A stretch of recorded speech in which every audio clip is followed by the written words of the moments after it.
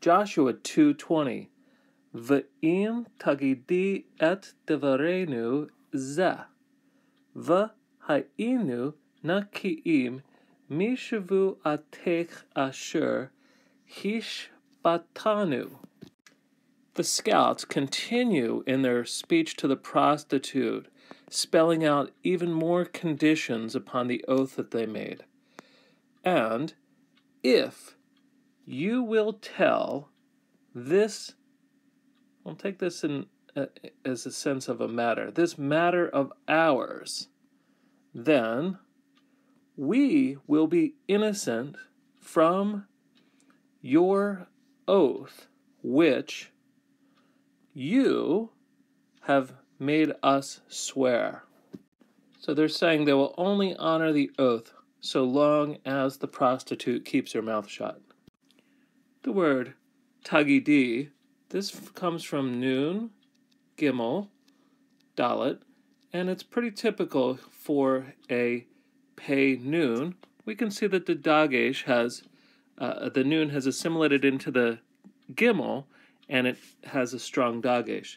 This is the hiphil form, and we see this indicated especially by the patak under the prefix pronoun, but there's also a hirik yod in the middle as a secondary indicator.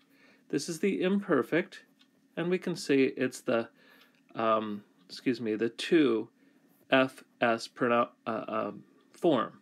That is, we have both the tav prefix and the yod suffix. If you tell. The verb here at the end could be a little tricky. Hishbatanu. If we were just parsing it. In context, it's not so bad. It comes from shin, beit, ayin. And in this case, we can see that it's a hiphil.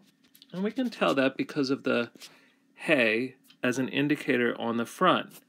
And it is in the perfect. Now here's the tricky part. The ending has ta, and normally we would say that that is a 2ms. However, what we need to take into account here is the pronominal suffix on the end.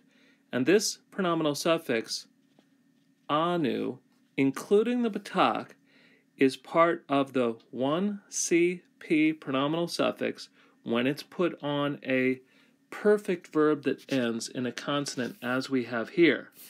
Thus, there's no ptak as a part of this, so this is just actually the 2fs suffix on the end. So this tells us that this is hiphil perfect 2fs, which you have caused to swear by us.